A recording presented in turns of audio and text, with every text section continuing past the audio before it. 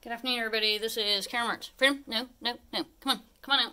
So, Freedom and I went walking. He was in his bird pack. Freedom, come on. We're not chewing wood.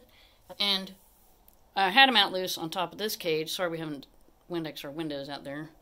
But, Freedom, he just climbed down to the ground. Freedom, no. Freedom, come on. Come on. Freedom. Come out from under there. Come on. Good boy. See what it is, this is underneath the desk.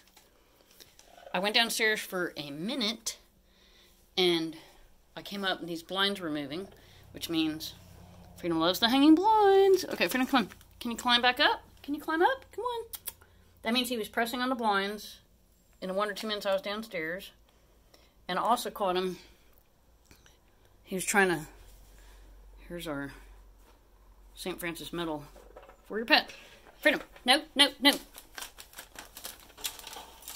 What it is, you know, bugs get... I clean the trays of my sliding glass door all the time.